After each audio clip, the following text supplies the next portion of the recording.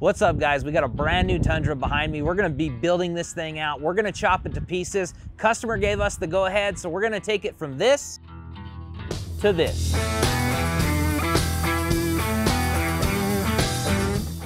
All right, so we got it in the shop. We got about 2.5 days to build this out. 3 if I really suck. The time's ticking. Let's get started on the covert.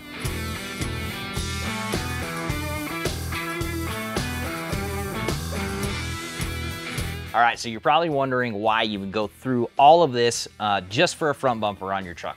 If you look at this truck, this is the same Tundra we have, all plastic. There's nowhere to safely hook on here to make a clean recovery. All right, so that brings us to the CBI covert bumper. So this is the winch tray. The covert bumper is gonna be a 2-piece design. So you have the winch tray and you have the bumper shell. So this is an awesome way to install because you can kind of get it all installed incrementally. So we gain our recovery points, we gain winch mounting, and on the shell you can mount a 20-inch light bar. Let's get cracking, finish this up.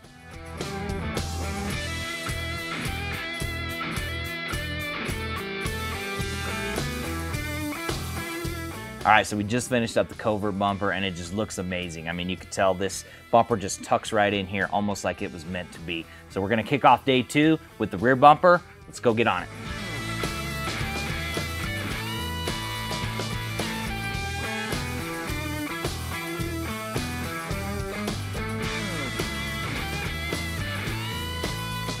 All right, so we just finished installing the rear bumper and there are so many benefits to having this bumper. You get all steel construction, protection on the sides, you have an integrated step, all your sensors are gonna work, blind spot parking, everything works just as Toyota designed it to.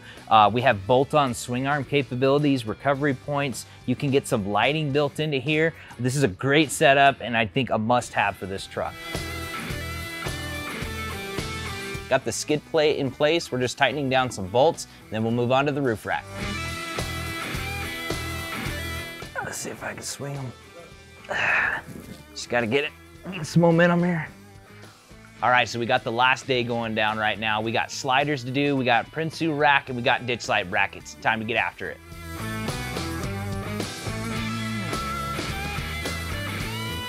So we just finished up the sliders. I'm gonna back this vehicle off the lift to give us more access to do the Prinsu rack. We'll be well on our way.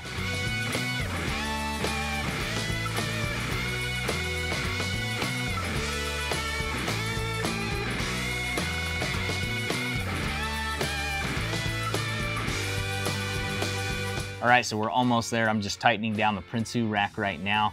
This rack is awesome. It's super lightweight and just low profile, fits the vehicle really well. All these extrusions, you can move the bars around. There's just a lot of versatility with this Prinsu rack and sky's the limit on mounting on this thing. I mean, you could really deck it out how you need to. So we got a lot of lighting going into this build, so we went ahead and installed an S-Pod. This is an awesome way to control all your lighting, different electrical accessories. They can all run to this guy and all be controlled in one nice, clean place. So now we moved on, getting some ditch lights installed. Just a couple bolts here, get them on each side, throw some sweet lights on them.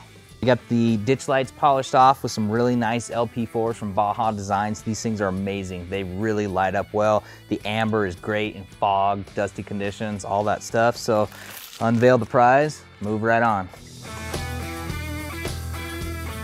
So we had some extra time and an extra bed rack laying around, so why not throw it on to complete the build?